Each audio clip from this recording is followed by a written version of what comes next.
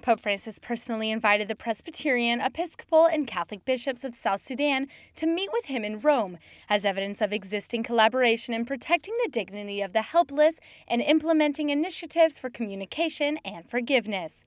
In this meeting, the religious leaders presented the current situation facing the people of South Sudan, who are a majority 70% Christian. The three bishops also asked Pope Francis to make a personal visit to their country.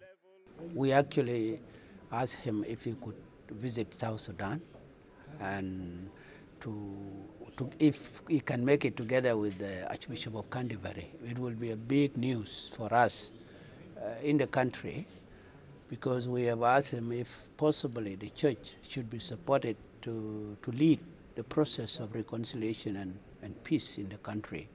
For the three leaders, the Pope's trip would leave a lasting impact on the entire country, as they hope the Pope would address not only the Christians present, but also civil society as a whole.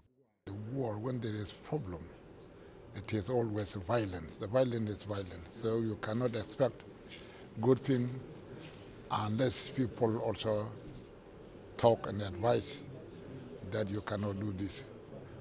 That's what also the church said, that when we saw these things happening, we said as the church, stop it. And it's better if there is any grievances to one another, it's better you to sit and iron all these things out through dialogue, not through violence. It is with this strong belief in dialogue that the leaders traveled to Rome to continue the process of increased communication about their present situation and the lack of support they feel by their government and the entire international community. So our visit here is very much being followed at home, that we are coming to see the Pope, and there is great, great hope in this.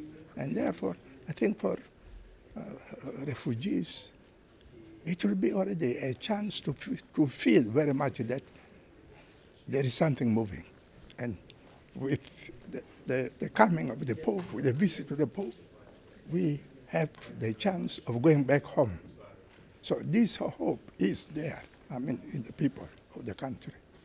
The religious leaders hold tight to this hope that one day there will once again be peace in South Sudan, and neither the Muslims nor the Christians will be persecuted against for their faith or beliefs.